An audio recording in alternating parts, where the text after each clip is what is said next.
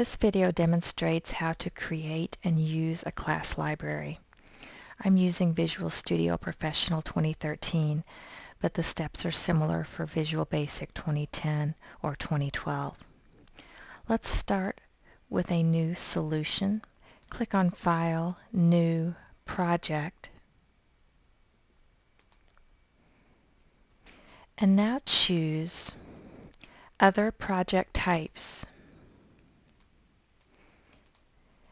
and a blank Visual Studio solution. Change your name if you like and the location and choose OK.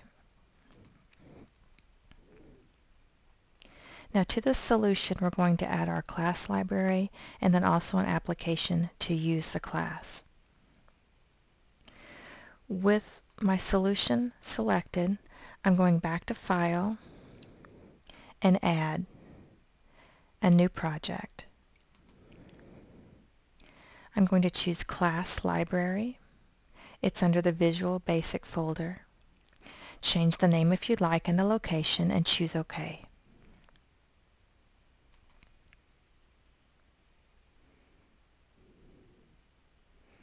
Here's your class.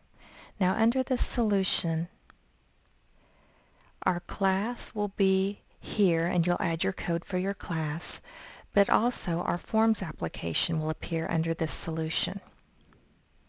So after you've created your class, click on Solution again, go back to File, and Add, New Project, and choose a Windows Form application. Change your name and location and choose OK. Now have your Windows application reference your class by right-clicking on your Windows application, choosing Add, and Reference. Under Reference and Projects, you'll see your class library that you created in the first step. Choose OK to use the class within the Windows application.